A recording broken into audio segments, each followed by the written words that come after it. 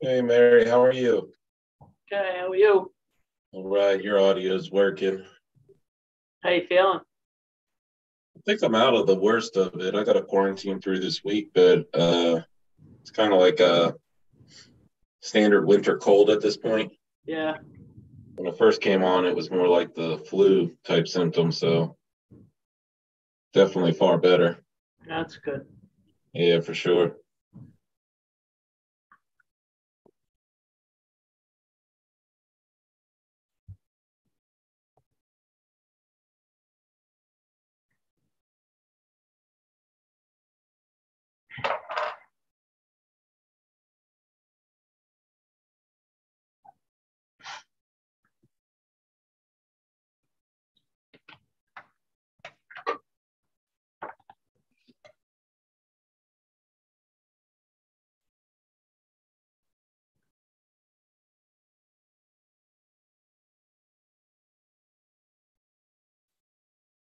You see Mohammed, Mary? Tech support that should have the files for. You're on mute. I haven't seen him. I can walk over and see if he's there. There's I can text him. He might not be here because I told him I was setting up the live stream. So, do you have access to but Jen, do you have access to the electronic docs? nope. All right.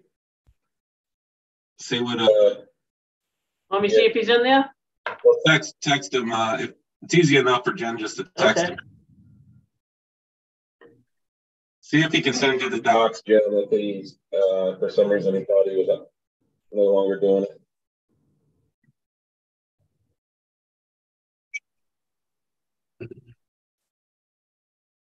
Like in the winter style, Dr. Hall. What do you think, Miss Martin? I will always be a fan of the shirt and tie. No, the winter style. Look at his. He's got like the. Yeah, I'll choose to ignore the scruff. That's okay. You are such a traditionalist. I am nothing if not that.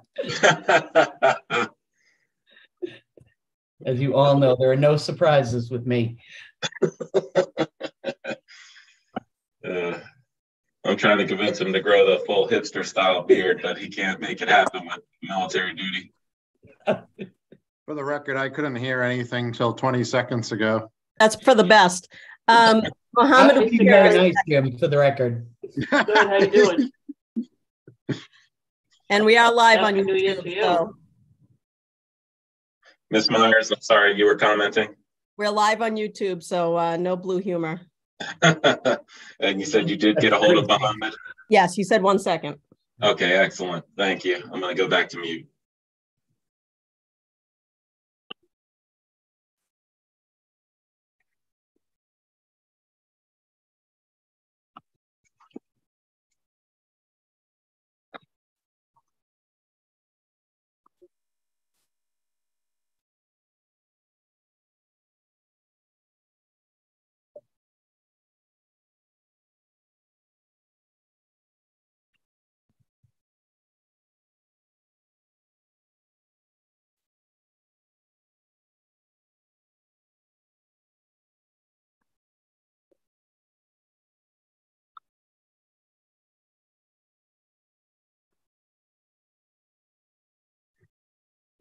Miss Martin, I'm not sure who's on the personnel subcommittee. You do have with yourself 3 committee members. I see Mr. Rossi and Ms. Thompson. I'm not I sure. thought it was. I thought Dominic was on this one. Am I? Is that wrong? He may be. Yes. It's Connie, Dominic, and Eileen. Okay, so with Eileen and Connie, she has a quorum of the subcommittee, though, right? Yeah. Mary? Okay. Yeah. Okay. Well, it's 6:31. I think we can give Dominic a couple minutes. Absolutely. Let me text him as well. Okay. I just hung up with the mayor, and I think he may be getting on as well. Great.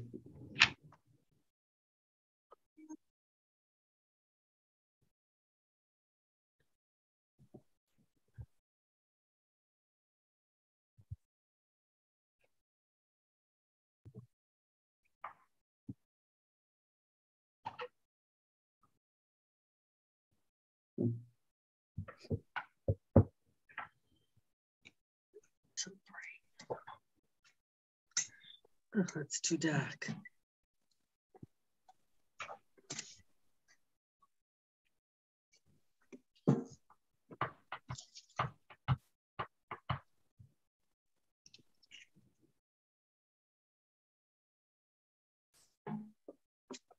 And then from the admin, I believe you had heard from the solicitor's office. Mr. McKenna was going to be joining us. Can you hear me, Connie? Yep, I can hear you. Yeah, so I talked to Attorney McKenna maybe an hour ago. He said he was going to drive home and he'd get on hopefully right at 6:30, but he could be a few minutes delayed. Okay. I would say we could do that item first, so he didn't have to stay through the whole meeting. I'm sorry, Mary. I'm sorry, Con. Sakari's in the waiting room, just waiting to get in. Jen. Oh, there he is. Yep, I was just downloading the documents from Mohammed. I have them now. Okay.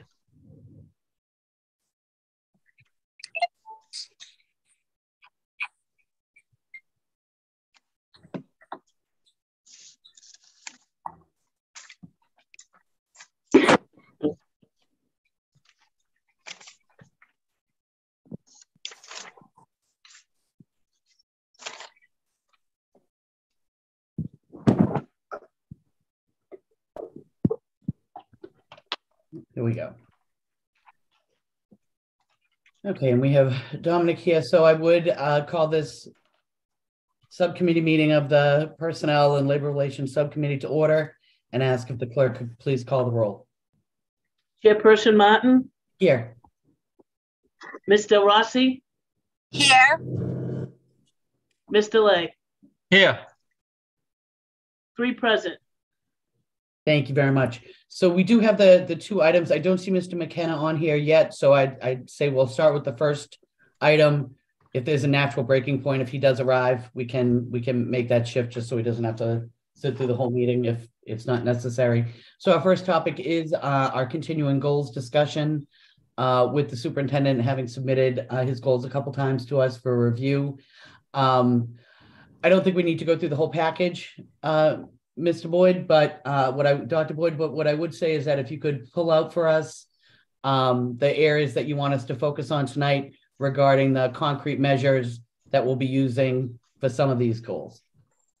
Thank you, Ms. Martin. That's absolutely what I think would be the best use of our time here, at least if I can get some additional guidance from the committee in session tonight. So first, I want to thank the full committee. I'm looking forward to tonight's meeting and accommodating the health and safety protocols by doing it via Zoom. I appreciate the committee's accommodation there and for our community while we're returning to normalcy. Clearly, these types of accommodations are still needed as COVID is going to be with us for some time. There's so where we left off and where we're going. So when I first submitted these, what I understood is that in broad terms, they were aligned with what the committee was looking for. I submitted them in the same format we used for the past 3 years, and there were some minor revisions. Each time I brought them back, I brought back those additional minor revisions. I think I've accomplished all of the requests of the committee with one glaring exception. So I heard 3 things that were requested from the committee as a whole. One is use more concise and direct language. We've done that across the document. That was one of the first edits that we've done. The second, I believe I heard that from Ms. Del Rossi and others. I heard from Ms. Doherty to make sure that it was clear what evidence would be submitted. I did make some revisions to a particular item that was suggested by Ms. Martin around differentiated autonomy. That one didn't appear that it was clear as to what would be submitted. That should be very clear to the committee as to what's submitted now in terms of evidence. The last, though, that I could use guidance from the committee. The committee has suggested that we would like to evolve, and I would concur in a direction where we're starting to use more quantifiable metrics now that we're moving out of kind of the pandemic era. The challenge, as I mentioned previously, is largely around timing, which is not of anyone's control right now amongst all of us. But clearly the fiscal year starts July 1, the school year starts beginning of August. We're actually right now planning for next year with the quality improvement plans of schools. So establishing those types of metrics, even in October, which is the earliest that we do these, then going into revision into December, now we're in January, it makes it extremely difficult mid-year to make those types of decisions. That's one of the challenges. The second, as I did talk with the team in the various departments that have submitted these up, many of these, while they're very evidence-based and very specific and measurable, they don't align with something that would be metrics-oriented. So what I think would be best and most helpful, certainly, and the guidance that I could use is, which of these targets would the committee like to highlight that I could certainly try to work through with some type of metrics that are going to allow us to use data in a meaningful and reasonable way. There's you'll notice one of the targets actually is getting out to finalizing the school-based performance dashboard or scorecards. That's what we're working through with UML. In an ideal way, we would have those targets would go to schools and roll up to the district level, and the committee would have clear alignment from school level to district level. We're getting very close to that, and I'm hopeful that we're going to be there. Obviously, based on these goals, I'm committing to being there by the end of this year. So there's that's kind of a summary of where we've been. I'm hopeful that I can just kind of take some notes, and the committee can look at the revised language, and if there's any of them that you want us to highlight specifically, highlight that need to continuously be reworked, or more specifically, just so that I can deliver on the committee's request, which again, I'm committed to as well, to try to quantify as many of these as we can without disrupting the work of the year. Circle those for me, highlight those for me, and I'll work to take those back to staff to see if we can work those through. I do have, obviously, Dr. Hall's with us because he's the admin rep for personnel, but I also asked Ms. Phillips to join us because a lot of our work around a lot of these targets you'll see are within our work and our commitment to equity. And a lot of those are process-oriented goals as we drive to changing the culture of the organization.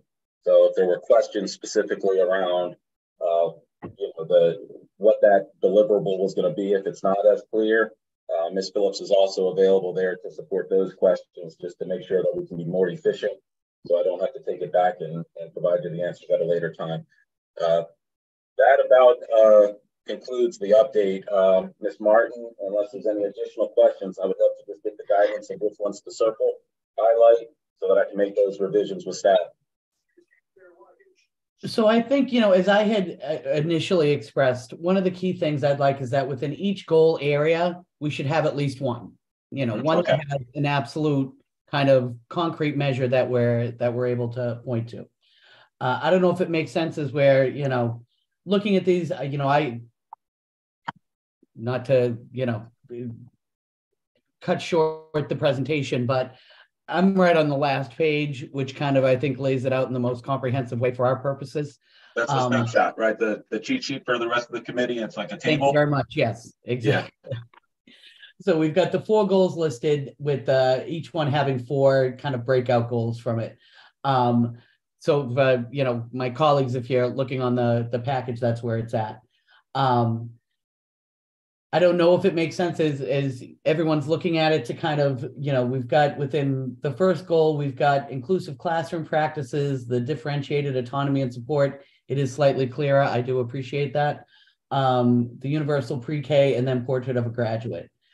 As I'm looking at it, and this is just my own, looking at it, the universal pre-K does seem to lend itself to having a number attached to it in terms of the number and the percentage of increase that we would see by the end of the year. I don't know if everybody has it, or if you'd like us to put it up so you could see it. That's certainly doable. The number we've had in there that we've used has been, we use the phrase that we had in there is up to 100 additional seats. The reason is that's in collaboration with community partners. So setting a definitive blanket number, it's been a range of up to 100, and you just had the update from the early learning office on that. I believe the number that we're already up to is, I want to say, is 73 seats. Ms. Phillips is I believe is what's already been accomplished. So the up to 100, that one we can definitely do without disrupting any type of process with the timing of where we are, for sure, if that works for the committee.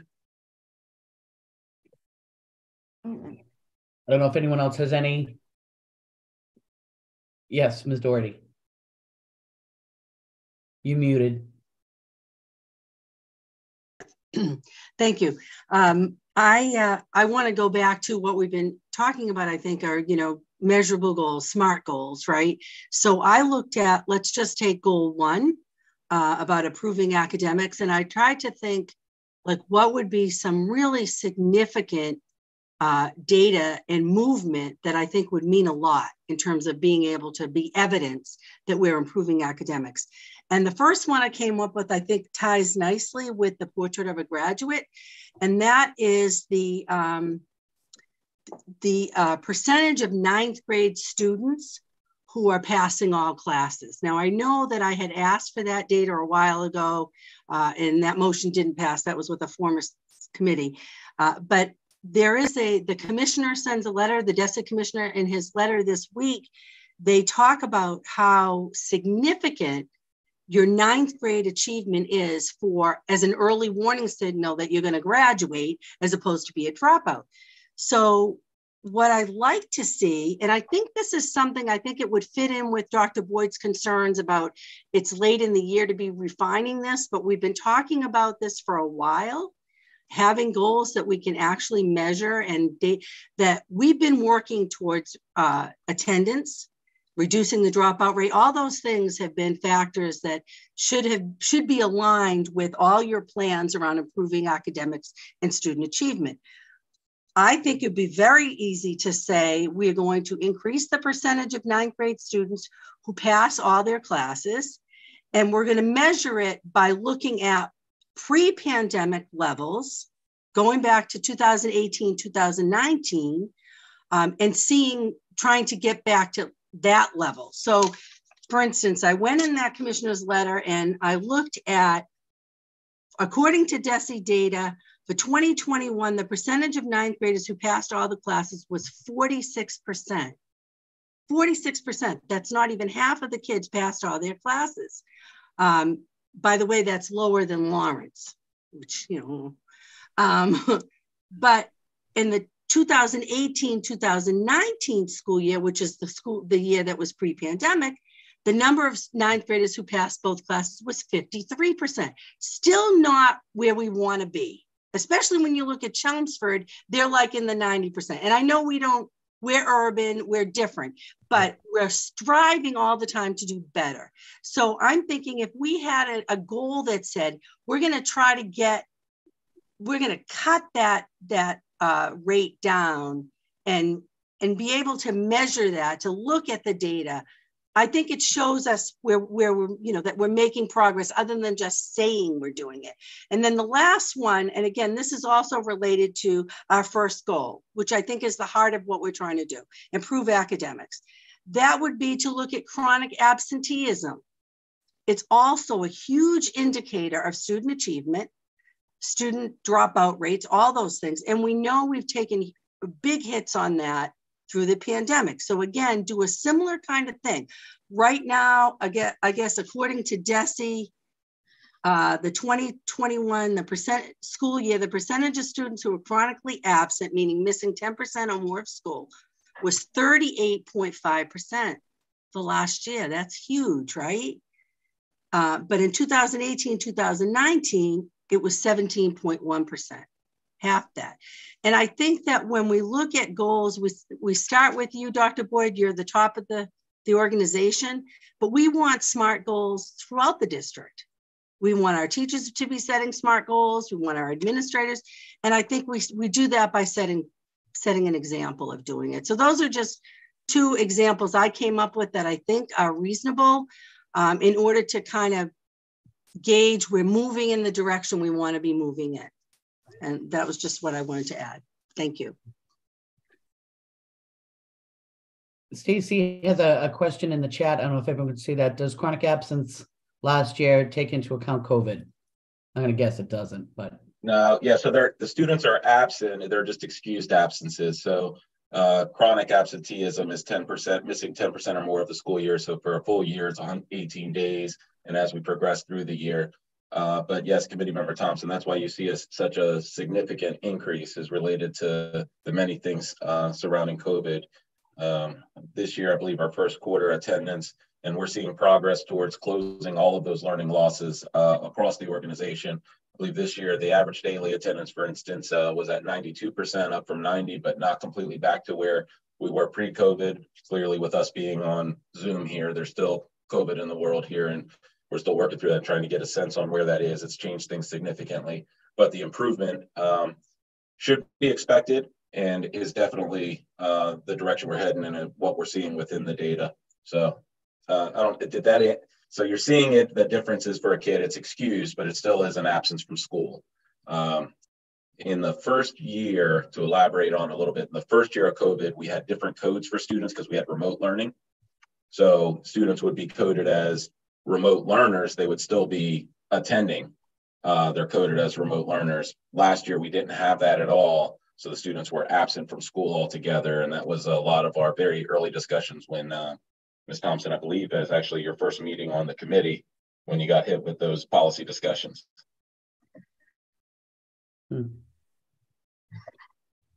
So let me ask, beginning with the first one, because I do think that the passing rate for ninth graders is that's a compelling statistic to be able to track over time. The numbers that you're citing, Ms. Doherty, that's for the first quarter that they're making comparisons? No, that was looking at those school years. So I'm not end of the school year. Right. So I looked at 2020. So the school year 2020 to 21 was last year, and 46% ending the year having passed all their classes. Right, 46% passed all. And then I went to 2018, 2019, and the number was 53%, which I still think isn't great. But the idea is that we're looking to go somewhere on something that's very important to us, that we say this metric really means something. Right. I absolutely agree. And you can get all the breakdowns by years. I'm just starting to maneuver my way around, Desi. I apologize that it's taken me this time, but I think we used to get more data than we have been getting. And I think it used to be handed to us in reports. And I'm not seeing that so much now. So it's, I've been trying to do it on my own. But what was your question about that? Sorry. No, I'm just trying to understand what the metric is like. So basically, if we were using that, we'd be looking to compare when we do our evaluation in, the September timeframe. We should be able to get that percentage. It will have already been submitted to DESE, correct, Dr. Boyd? So we can get it. We can get any data, and yeah, we submit the data up. So what you might not have, based on how DESE turns around data, is you might not have the fully verified data that DESE submits back to us, but we submit it to them. So, whatever, at the conclusion of the year, we can pull the data. So I can certainly take a look at that. I would concur. I think it's pretty widely understood that, ninth grade year is a critical year. And let me take a look at it. You can see that we've been continuously doing work there. We feel really good about the direction that we're headed. And let me take a look at the portrait of graduate goal, and I'll circle that one. Okay. So then we'll be looking to receive back. I do think putting the preschool number is, that's a good one to include. And then we'll have this one that will be citing the percentage passing at the end of the ninth grade under that first category. I will work on it. I'm going to certainly circle that and work on it. Okay. Unfortunately, my desktop has just fallen apart, so I don't have the form in front of me anymore. The second category, the second goal. Second goal for our strategic plan should be around operational efficiency. And I believe what's already targeted in there that already hits the committee's request is around our enterprise resource planning. That's one that we did add the metrics within that based on the committee request. Could you just say what that is for me? I'm sorry, because I can't get to anything now. Sure. I believe what the payroll office is reporting is the confidence goal for the conversion within ERP to biweekly pay is within a 95% confidence for rollout of the first biweekly pay. That's what we'll see. Okay, I mean, again, that's kind of happening, you know, regardless of you know, our efforts. Do we have anything on that list? And I know, again, to my colleagues, if anyone's taking a look at it, you know, something obviously around the kind of capital investments and the conversations we're having around, you know, the material, We do. That's in the next category, Ms. Martin. Okay, I'm sorry. Welcome to schools. So you'll see there the two indicators there are to be able to bring back to the committee to initiate the 5-year facility master planning process, as well as the second is to give the committee and committing to the committee with the revised ESSER budgeting with a focus on facilities improvement. So those would be the 2 deliverables for the committee this year. I mean, I appreciate the deliverables aspect of this, but I do think that we're looking to see, again, like the actual actions happening. I mean, my thought is that we should be able to, even within this constricted timeline, by the end of June, we should have some investments that have been made. Is that accurate? Yes, I think the challenge in talking with our facilities department is that largely they hand off the work at a juncture to the DPW and to the contractors. And so when they hand off the work to DPW or to the contractors, as the committee has seen with the STEM project, they can't control those variables, and so they're asking how they can be held to account for those variables that they don't control. There's the STEM modulars are an example of that, but that reflects every aspect of the facilities work that we undertake. That's the feedback from the facilities department, but I will certainly circle it and see if there's a way that we can refine that so that it's meaningful and for the committee and actually targets in the work to which the facilities department will be attending at the end of the year. I mean, again, as we're looking at this, and you can, as you review it with your staff as well, I mean, I think we should be zeroing in on a finite amount that we're planning on spending in the next 2 years on this. Okay. Yeah, not saying that can't change or shift, but I mean, there should be a hard number that we're looking at.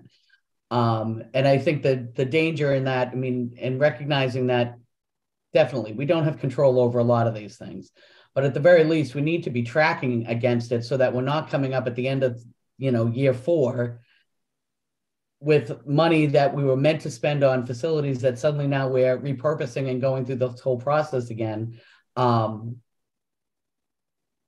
And I mean, that's what I really want us to be able to guard against. That, you know, again, these are, we've said it a million times, the one-time monies, we're never going to see this again. We need to really stay on top of the spending on it and get the most we can out of it in a timely way. So I think if you could go back and kind of come up with, again, it's a targeted goal. And the reality is that things can get in the way of goals all the time. So, but I think if we have the goal set, then at least we're measuring it against something, you know, concrete. Certainly, I could certainly circle that one, and that gives us the last one is around family and community engagement. That's the last fourth one. So you've worked across the 3 columns. I'm sorry, I know the corner of my eye, I'm seeing Ms. Thompson's hand on the icon. I don't know if that's. Oh, I'm sorry. Yes, that's me. That's okay. Please go right ahead. I'm sorry. I apologize. That's entirely okay. So this was going back to the one we were just on, which is the second one. That one also talks about the diversity and the diversity hiring and recruitment process. I was wondering if there can be something more succinct surrounding that, because it does seem like, you know, something that's kind of a little bit ambiguous. And I think that if this is our true pledge and our commitment, then there needs to be something a little bit more specific or measurable attached to it. I was thinking something more specifically surrounding, because when you're thinking about diversity recruitment hiring, my thought is always about the process, right? So the process in itself, how do we make sure that the gatekeepers, and by gatekeepers, I mean anybody that has anything, any touch point in the HR process, the hiring process. So whether that's a principal or that's, you know, somebody who's the head of HR, how do we measure how much anti-bias training that they're getting, how much anti-racism training that they're getting, to ensure that there's some measure of accountability? Because I feel like it's really challenging for us to get that. And it's not that people don't speak towards it, but I think that if there was something measurable to make sure that we knew that all the principals were taking the certain amount of trainings, so everybody had the same lens that they were operating out of. That was just a thought of mine that when I looked at that, to have something that was more finite, I think would be a great thing for us to be able to say, oh, we had 6 trainings on anti-racism, anti-bias training, and that everybody across the district was held responsible for that. So that's just a thought. I'd add on to that too, and I'm going to say in advance that as soon as I finish talking, I need to walk away for one quick second. But, it seems like that's an opportunity to use a pre and a post testing kind of protocol, where if we're taking all of our principals, all of our hiring managers, for lack of a better term, through this kind of training, which is absolutely, I think, very important, we should be able to build into that training kind of a metric that we are testing out the how impactful it is. And even if that's just, you take a test at the beginning, you take a test at the end that shows progress, that would give you a number that you could, again, I don't pretend that those give you the whole picture, but it at least gives you one thing that you can measure. No, I actually think I'm fairly confident that's one that we can work in at this time of year. It's actually the HR office and the equity office are planning to give an updated presentation to the committee at the next meeting. We got some pretty exciting work happening there. I'm really excited about the progress we're making with the diversity hiring index, which I actually think can be a model across. We had some great developments in here, and we're looking forward to being able to make that operational going into this hiring season in the spring. So that's one. Let me take that one back. Let me circle it and see what we can put through. But I appreciate that, Ms. Thompson, because what you're talking about there is saying, how many individuals going into the hiring season of hiring managers have been moved through some type of training. That's something we do measure, and we should be able to get you something on that. But let me take it back to those who do track it. And, excellent. Come up with for you. And I was also thinking towards Ms. Martin's point about that being attached somehow to an evaluation process. One of the things, and I know this is going to sound a little bit radical, but one of the things that I have considered, and I don't know that the district is doing it, is having student evaluations. I think it's really helpful to have those types of things, those types of touch points. I know they don't always feel warm and fuzzy. When I was a teacher, I did them. They didn't always feel warm and fuzzy, but they were really helpful for me. And I was just wondering if the district would consider something like that, how hard that would be to roll out. But I do think that there's a benefit in having the students that are either, it's almost like in my thought process is almost like the seniors, almost like an exit interview. So like when you leave your job, you have an exit interview. So I was thinking like having the seniors give an exit review or exit evaluation. So that's just something I was also thinking about. Yeah, so there's a survey of students, I think, is always a good idea. Once it starts crossing into evaluation language, that's where we start crossing into the state evaluation system and the collective bargaining agreement. But I always value student voice and elevating student voice and finding a way that we can gather student feedback. So there's something we can do there. I think the difference would be using the terminology of evaluation. So, but we can certainly find a way to leverage student voice and student feedback for continuous improvement. Yeah, we can call it a feedback review. It doesn't need to be called an evaluation. But I was just using that term for our sake because we all know what that means. I think all of our students know what it means too.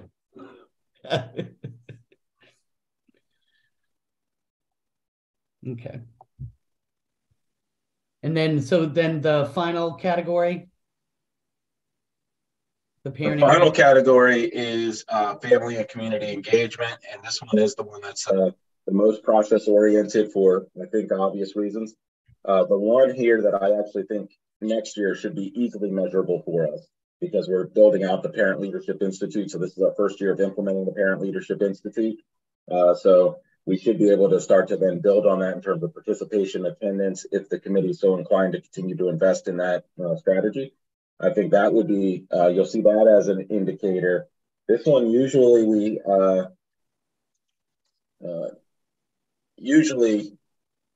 this one is really built around building out capacity and access for families across.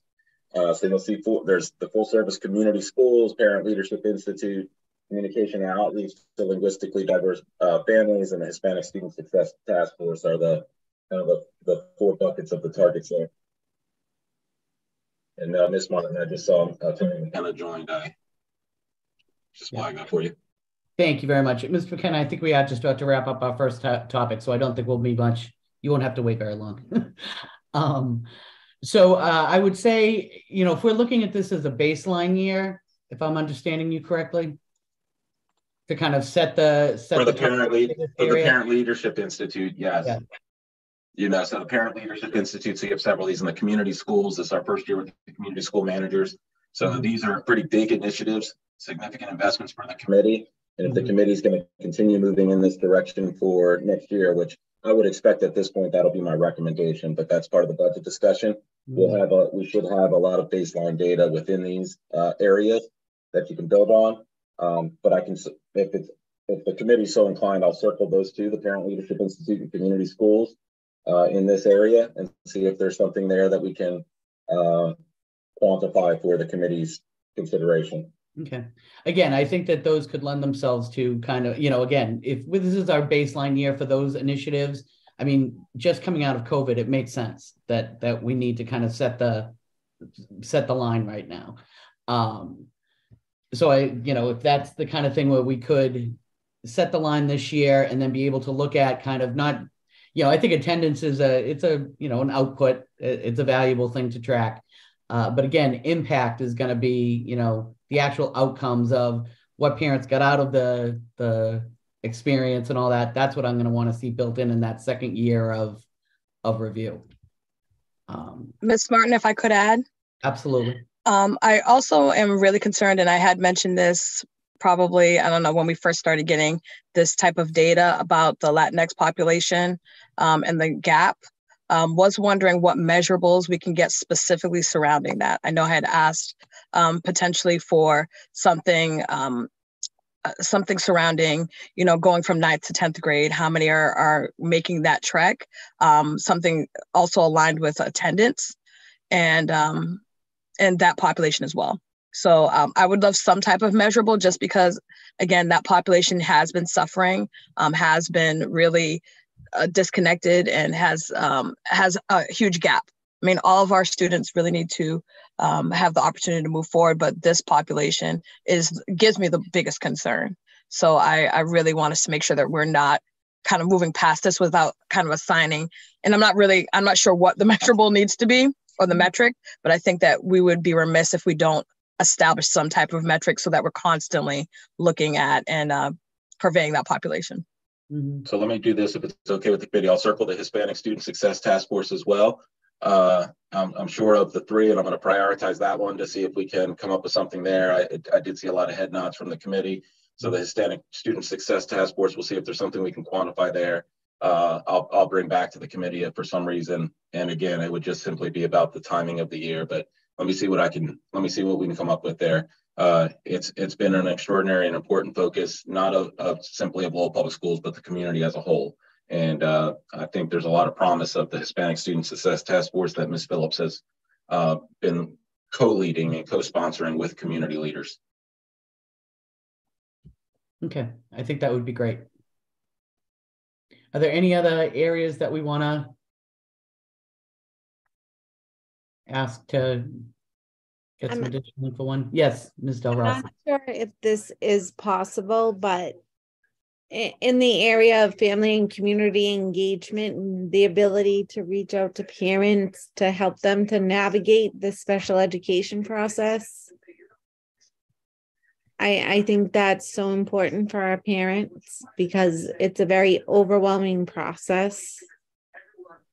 And I know we have sped packs and I know we have different areas, but for our parent liaisons who are in everyday contact with the parents who don't know how to navigate a system, I just think it's very important to kind of add that into our family engagement role. And I think that could build in a lot of workshops to help our parents to grow and to be able to navigate our system, maybe, and to help them to realize, signs and readiness signs, maybe what concerns, like where your child should be by grade level K, by grade level 1, by grade level 2. And maybe if your child's not here, what should you worry about? And kind of help parents to kind of scaffold from there. And I don't know if that's something that is an option with the family community engagement. Let me take a note of it, Ms. Del Rossi. I think you bring up an important point, certainly of things that our families need, but it might actually fit more also in inclusive practices where special education is already identified, just so that we can kind of keep the flow moving, if that's okay. But let me take a look at it. I certainly have the note, and I appreciate the feedback. And I always look to your guidance around special education, so I appreciate the surface in that. Okay. Can I add something too? Yes, Mr. Lake. No. Thank you, Madam Chair. So my colleagues and superintendent has been speaking about the subgroup, like Hispanic group and Black students. I feel that I don't want to leave out anybody subgroup, leave any subgroup out. So I feel that instead of just concentrating on, say, Hispanic group or Black group, I feel that our students, especially the low income and the family of the students or family not speaking English as their first language, tend to have trouble in school. So I want to say, besides the Hispanic and Black, I want you to, Superintendent, have a data on the subgroup that have that their family is not first language, and the low-income family. Thank you, Mr. Lay. I appreciate you flagging that. Those certainly are two important populations for us to really elevate our services for. So let me make sure I also take that note, and I appreciate you raising that for discussion. Thank you. Okay, well, I do think that we've hit across the four areas we wanted to. Does any member have anything else they'd like to surface right now, or?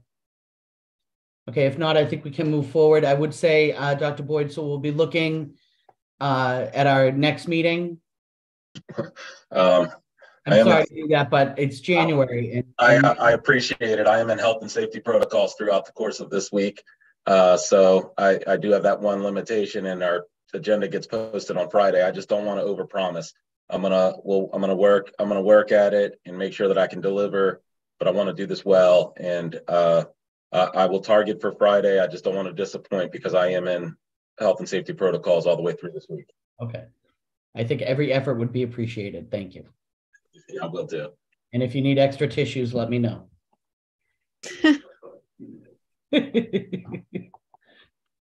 Okay, so we can move on then to our second item of the agenda, which is an update from Mr. McKenna on the bid process for an investigation for the HR office. Mr. McKenna. Thank you, Madam Chair. John McKenna, Assistant City Solicitor. So we were sent the purpose to hire a outside counsel as per the motion. We interviewed 3 attorneys from Boston. There's one more to interview, and then we can make a recommendation to the committee. City Solicitor was introduced yesterday at the council meeting. She started on Monday, Helene Tomlinson. So she's the new City Solicitor. So there's one more attorney to interview. Once we interview that attorney, then the City Solicitor will make a recommendation to the committee. So whenever you want us to report back, we can report back to the chair, or however you want to do it, and it'll come from the new solicitor. I'm happy to answer any questions that you may have, Madam Chair. Ms. Doherty, you can go first. I have a couple too. Well, I'm happy to let you start. You are chair of personnel. I'm not even on the committee. I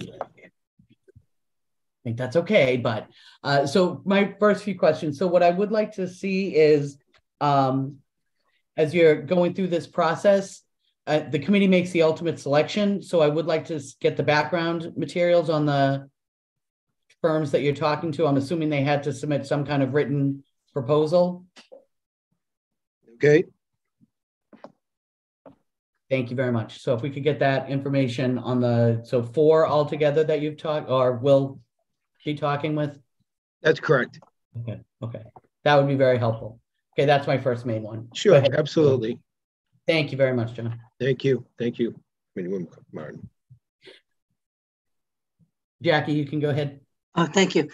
So I guess I actually thought we were getting a list of suggested attorneys and that we were going to be involved in the process of determining who would best be suited. I know for me, I thought we were going to do some kind of a solicitation that wasn't going to be restricted by 30B.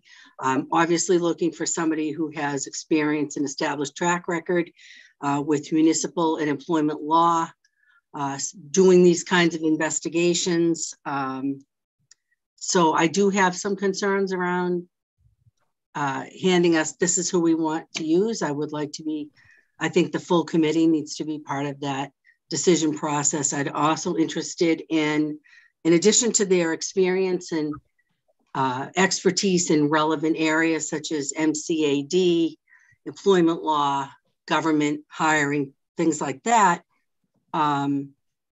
what is their timeline to be able to do this? I don't want a report that's going to drag out for a year. You know, that the whole bandwidth and all that too. So I'm not sure how that. I'm sorry, what was that last part? Their bandwidth to do to do the investigation in a timely way, not take months and months and months. So what do you mean by the sure, bandwidth? I'm not following that. That they would be able to start, like if it's a firm that does this kind of investigation, they've got a staff that they'd be able to start in the next few weeks or something like that, as opposed to drag it out over several months. That would be of importance to me as well. So I'm not sure how that fits in. I mean, I guess, Ms. Martin, you're looking for who's the 4 that they've come up with? Any proposal that they would have submitted, and Mr. McKenna, you can correct me, should include their background, what experience they have, what they have on staff, and I would assume a proposed timeline. Yeah, and also their rates, of course. Right. Yeah. I would expect, just to go that, I expect that they come in, we need to have a scope of services would have to be established as well. So they're not just going out and have a broad, unlimited scope of what they're doing. There'd be a scope of services. There's a small amount of firms that do this. We have like 4 of the best in Boston that deal with these situations. So we'll get their rates, we'll get their experiences, but there'll have to be a scope of services, and then we'll come back to the committee with, the 4 names, with their availability, what their expertise is. Some you may find are maybe better than others, and make a recommendation. I'm going to finish that up and make a recommendation to the city solicitor. The city solicitor can move on and present it to the board with all their credentials, and you guys can make whatever decision or however your motion went, or however you guys want to do whatever you're going to do to move this forward. So that's the status of it. We interviewed 3 out of the 4 Boston attorneys, and as soon as the city solicitor has finished the work, then the law department and through the city solicitor will make a recommendation to this committee. Could I just follow up with a question? Thank you. So was there a solicitation that was done, a proposal that was put out, or how did you get the 4 that you got? We got them from recommendations from experts in the area, and there were the 4 attorneys. I can't get onto my email here because my computer's not signing in for the internet, but I can send you over the list tomorrow. Gwen King, who's experienced in this matter and is outside counsel on other matters, she was one who was interviewed. There's an attorney in Boston that runs all these investigations. I can't think of her name, and I don't want to misstate her name. And then there was another younger attorney who represents municipalities and does these schools and has this experience. And her name is Greek, and I totally messed that name up. And there's one other, Holy and Fogue is the other one, the Boston attorneys that they do that. So those are the 4. We'll send in all the credentials. Just with the holiday season and everything, We weren't able to get all the interviews in. We were able to do 3 out of 4. Wanted to do it before Helen left, and she was so nice enough to do and help me with the interviews. And then in between the holidays, you know, I got sick and with everything else coming in. Now the new city solicitor is coming in. So, you know, we have 3 out of the 4 interviewed the first time. We'll get their credentials, send it off to the committee in a report, and then you can decide, you know, how you want to proceed on this matter. Thank you. No, thank you very much. I think that sounds great, John. So, and I won't hold your feet to this, but so for our scheduling purposes, if we were to schedule our next subcommittee meeting in say 2 weeks. Oh, yes. I would think that I would be able to get information hopefully by the end of this week. Okay. And then present it to the city solicitor, and then by the following week have something to send over to the school committee members, and then you could, you know, review it, and then we could meet after, you know, to discuss after you have time to meet it. So maybe if your next meeting's in 2 weeks, I could probably get you some information within a week, that we have a week to review it and go over their background. So I think that might be the best way to handle it. I think that sounds great, John. So I would make that in the form of a motion so that we'd be receiving the materials within a week. If we could, through the superintendent's office, please poll to schedule the next curriculum subcommittee in 2 weeks, you know, 2 weeks from this Wednesday tonight, if possible. You mean personnel? Personnel, what did I say? I'm sorry. Curriculum. Do you want to do it under a subcommittee, or should we do it at the committee as a whole? Well, I think it's the subcommittee that's conducting the process. So I think it needs to come back to the subcommittee. Yeah. But again, as always, all members are encouraged to come and participate. Are you looking at the 25th, Connie? I don't know. I think there was a conflict. That's 2 weeks. I think there were conflicts with the 25th. I know I had a conflict on the 25th. Yeah, because Minerva was trying to set up a meeting before. It's now, that meeting for me has been changed, so I'm available on the 25th. Okay, so within a week, and have the HR on the 25th to poll for the 25th. Yes. Okay. And invite once again, the city solicitor's office to send a representative, Mr. McKenna, or otherwise. I cannot make it. I have to have a root canal that day, and I have never had a root canal in my life. And so I just want to put it out there that I plan to be in bed in the fetal position for like many hours after. Oh no. Well, I have jury duty that day, so it's kind of the same thing.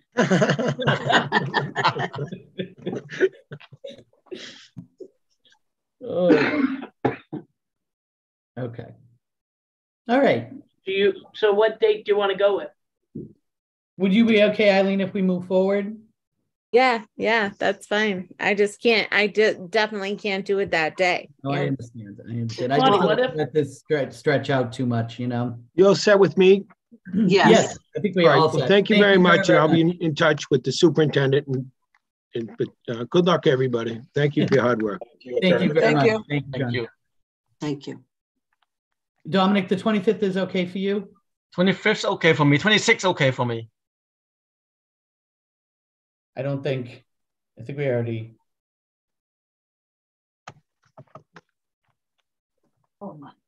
Is there something else scheduled on the 26th? Yeah. Mary, I'm asking you. I don't know. So we'll let Minerva do the polling and see what we come up with. If we can, I mean, I'm fine on the 26th too, but we can. 30, want to do 30 Monday? Yeah. Or 23rd. So we'll let her poll, see where we can get the most commitment, but if it can happen in that, I don't want it to go past that week, if at all possible. Right. But if we can accommodate, I'm more than happy to do that. All right. So do you want your first option to be the 25th or just week ending 21? Week ending, whatever that was. Well, and find out what makes us different. Ending the 27th. Okay, thanks, Magic. And tell Roger I said thank you for the offer too, will ya? Who's on? Right. That's okay. So I need a first and a second. Well, I made the motion. I second it. Seconded by Mr. Lay. All those in favor say aye. Aye. Excellent. I believe we've covered our two topics. So Anything else? Then I would entertain a motion to adjourn by Ms. Del Rossi, seconded by Ms. Delay. All those in favor say aye. Aye. Aye. There you go. Under an hour. Take that for your over under. Good job.